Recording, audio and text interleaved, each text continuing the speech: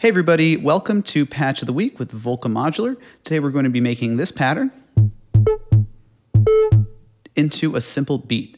So the first way that we're going to do that is by taking the output of our first function, which remember is hardwired to control LPG1 and is controlled by the sequencer. And we're going to bring that modulation signal into our utility module over here. And that's going to invert the signal when we take the second output over here, and that's basically going to attenuate that signal, and we're going to go into pitch of the source module. We're going to get this.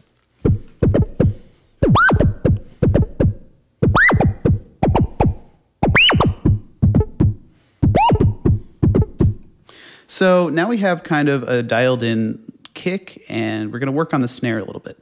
So we're going to introduce a little bit of polyrhythms by using the divided by 4 output from the clock divider, and we're going to go into the modulation input on the space out. And every 4th note that's played by the sequencer is going to trigger this to fire off a gate output.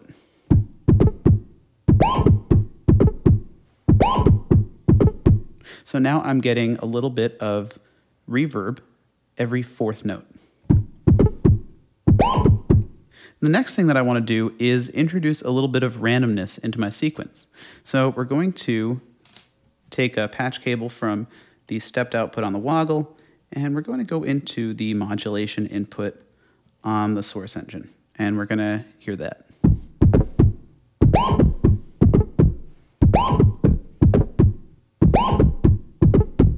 And we also want to have that trigger at a division of the clock. So we're going to say divided by 2 and patch that into the trigger input on the woggle. Next up, we're going to insert some motion sequencing. Motion sequencing is a way of automating knobs on the front panel of Volca Modular and other Volcas and other analog synths in the Korg lineup. So we're going to press play.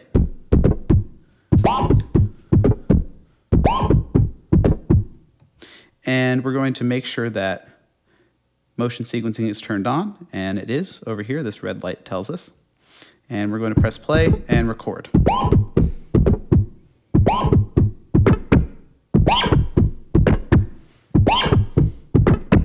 Cool.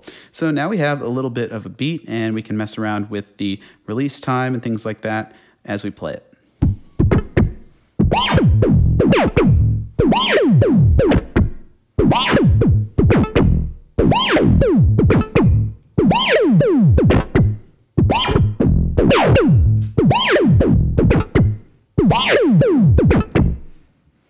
And I encourage you guys to try different patterns in creating beats on your Volca Modulars at home.